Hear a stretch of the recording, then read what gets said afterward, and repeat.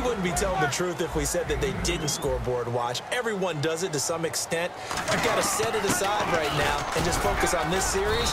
That'll take care of the scoreboard if they punch it into the end zone.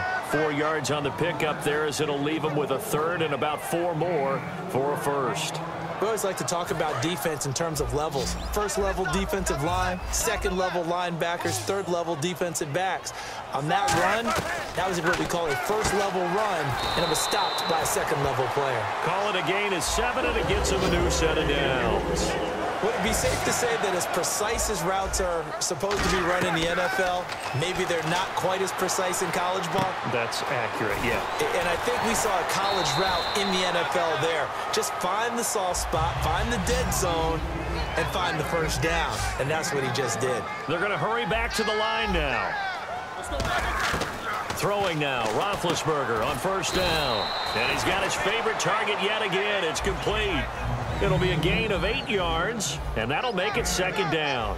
In recent years, the slot receivers really gained stature in the NFL because they can do so many things. Yes, they can line up wide like your normal wide receiver, but to have that kind of courage and toughness to run routes in the middle of the field and become dependable targets for their quarterbacks and move the sticks, those guys are worth their weight in gold. Now Roethlisberger on first down. And for the 4th time tonight, and now off to the races down the right side. A great read, and it's picked off.